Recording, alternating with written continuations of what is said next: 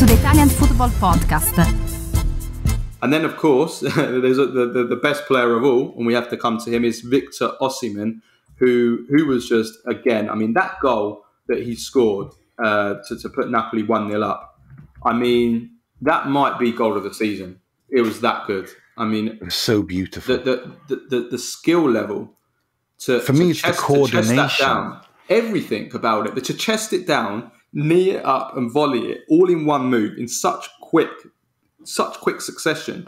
Didn't give. I mean, you know, I saw some criticising the Roma defence. How can you let a player take 3 touches in the box in the 6-yard box and not get a challenge in, which is maybe fair enough. But at the same time, if you look at the pace at which, the speed at which he done it all in one movement, I mean, it was so fast. I mean, that was pure world class.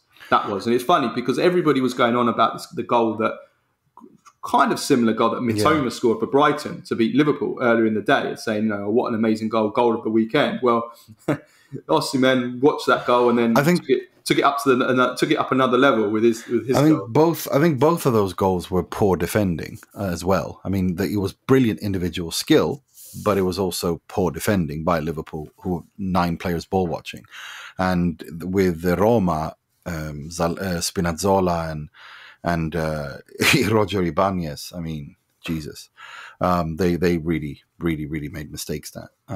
And Zalewski was off. And Roma are, you know, Mourinho's turned them into an organized side, but there are individual quality issues defensively, and I think, you know, we can't get past that, and I think Roma will have to address that in order to take that next step.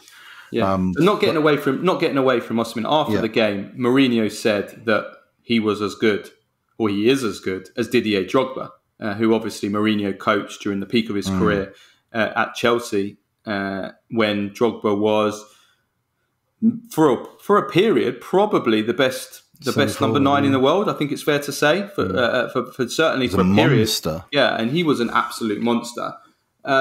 So I mean, I guess the question is, I mean, can Osimhen really be as good as Drogba? Can he emulate Drogba? Can he even become better than Drogba? So I mean, the way I look at it is, if anything, I think Osimhen has a head start on Drogba here, because Drogba was 26 when he joined Chelsea. He did have that outstanding season with Marseille when he took them to the UEFA Cup final, and then they lost in the final, didn't they? And then he joined Chelsea, but he was 28 until, I mean, his first 2 seasons at Chelsea, he was kind of good, but he wasn't amazing. He wasn't even necessarily always a first choice player. But he was 28 until he absolutely exploded into a world class striker. You know, and Osimhen's only just turned 24. So, you know, he's 4 years younger than Drogba when Drogba really became an established world-class star. And I think Osimhen is already, for me, I mean, he's already a world-class star now. So he has a head start on Drogba. And I think there are many similarities, obviously, between them. Physically, technically, I think they are very comparable. I think where Drogba, you know, obviously, Drogba has the advantage when it comes to, from a mental point of view, so strong, so consistent, and his performances in the big matches, Drogba, insane. I mean, if you go through the history of football and find the players that were the best big game players, finals, scoring in semi-finals, quarter-finals, title deciders, when it really matters at the key clutch moments, Drogba's right up there. You know, he's up there with the very best. Ronaldo, Messi, Pelé, you know, Pippo Inzaghi was right up there as well. You know, he's right up there, Drogba. So that is what will obviously be very, very hard for Osimhen to emulate. If he's going to emulate Drogba, then he needs to be playing in Champions League finals and cup finals and, you know, title deciders. And obviously, until now, he hasn't been in a position to play those kind of games.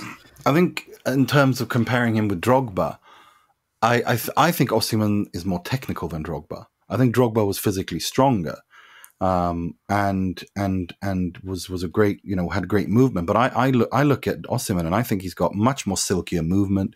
He's much more difficult to mark because of the fact that he can shift his weight from left to right much easier. I think he's got great technique. I don't think he's as good as Drogba was in the air.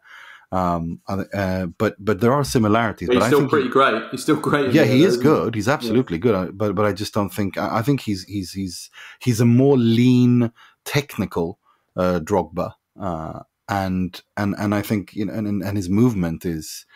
He is such a difficult player to mark. I mean, you just look at his non-stop movement, how he's always available as a passing option. How even when he's back against the goal, his ability to turn things around just on one touch, his ability to know always where his other players are, the link up with Kvaratskhelia. Now, this guy is, he is. It is a future world class, if not already world class player. I think. After Lewandowski and Haaland this season, and to some extent maybe Harry Kane, I think he's I take him instead of Kane. I take him above Kane. I can understand think I said that before, haven't I, on a previous show? Yeah, no, I can understand that. I can understand that. This based on this season alone, because I think. Yeah, he has this energy about him and this unstoppability, and he's complete. He's the complete frontman. Yeah, he really what is. else? I mean, we said up until this season there were question marks about him in the big matches where he scores in all the big games. Again, he scored another big game yesterday. Consistency, finishing sometimes snatched, but now he's got 14 Serie A goals. He's the top scorer in Serie A. No penalties. 14 Serie A goals. I mean, I don't think that can't be understated how impressive that is to have already scored 14 Serie A goals without taking penalties.